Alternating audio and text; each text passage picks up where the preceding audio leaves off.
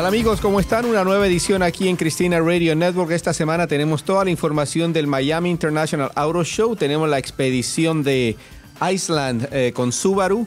Tenemos un test drive con un Rolls-Royce Ride 2014 y bastantes novedades del grupo Chevrolet y General Motors aquí. Así que sin perder más tiempo, vamos a empezar. We're going to switch back to English. We're going to talk to Mario Murgado, who is the chairman of the Miami International Auto Show here in Miami.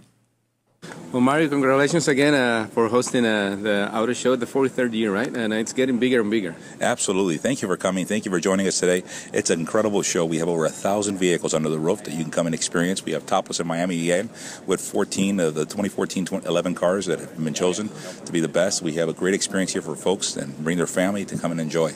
Yeah, and a couple of debuts actually now, the new Escalade and the new Maserati.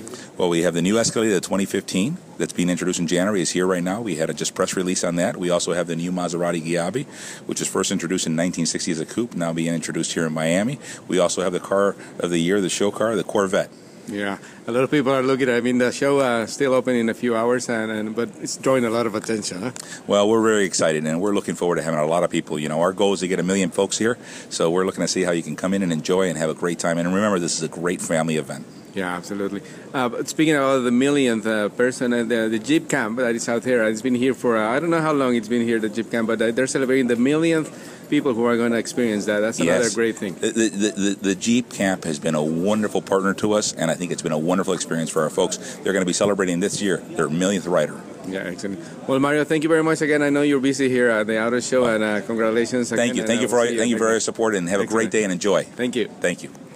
That was Mario Murgado, chairman of the Miami International Auto Show, talking about all the things that are going on here at the Miami Beach Convention Center. And as you could hear, he was pretty busy running around.